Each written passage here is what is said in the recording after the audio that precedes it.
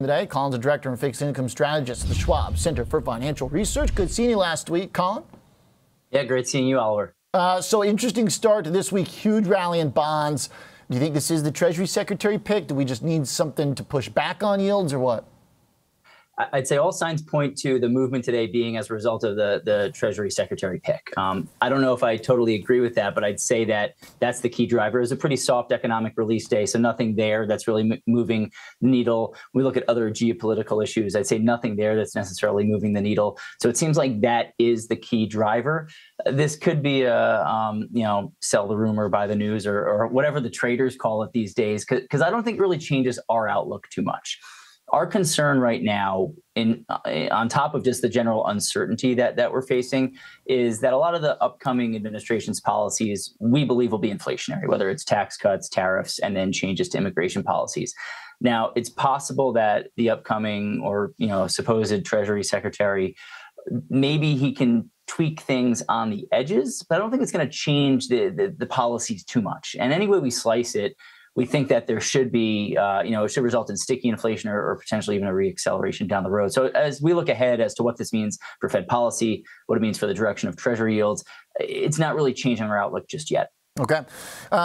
Big rally and a smaller rally on the twos means we are getting the curve pinched.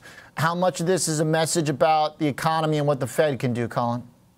Yeah, it's very interesting right now what the Fed can do, because the incoming data, you can argue, is telling them that they should be slowing it down at some point soon. And slowing it down, maybe that's not the right phrase, but maybe that a pause should be coming soon. If we look at the implied probability of what the Fed might do in 2 weeks or 3 weeks, it's still a greater than 50% implied probability of a cut, but it's getting closer and closer to an expected pause. And I think the next few weeks of data are going to be really important, starting with this week's PCE report. PCE is proven to be sticky. If we're looking at those year-over-year numbers, it's expected to rise to 2.8%. I think that's really interesting. If we go back to the June meeting, the Fed had revised their projections of year-end inflation, and their projection in June was actually for a 2.8% year-over-year change, which is what expectations are for this week. They revised that lower in September, I guess, on the idea that maybe their June projections were wrong. But if we go back to June, they talked about base effects. So we have base effects that could result in a minor uptick, but we're also seeing stronger inflation in the here and now.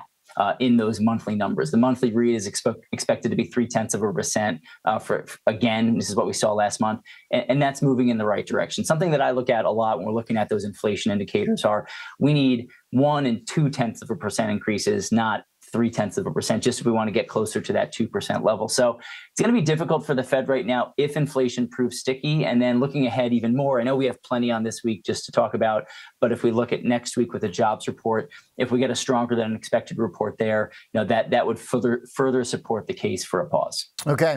To your point, though, this week is we do get GDP, we get core PCE. To your point about being more sensitive to inflation, maybe a quick thought on PCE for us, looking for 2.2% quarter over quarter.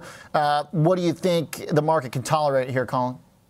Yeah, I think if something comes in a little bit stronger than expected, that's going to spook the market. Where we found over the past few weeks inline readings, especially on the inflation front, that's resulted in a sigh of relief.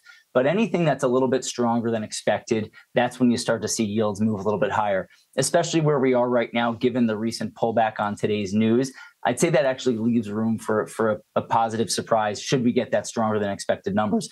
When we look in the near term and where we'll see Treasury yields, I think they'll be range bound. There's a wide range of possibilities of what we can see over the next handful of months and even quarters.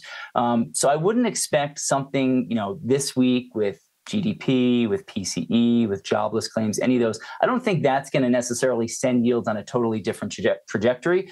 I do think we're going to see a lot of volatility over the next few weeks as we try to see how sticky is inflation.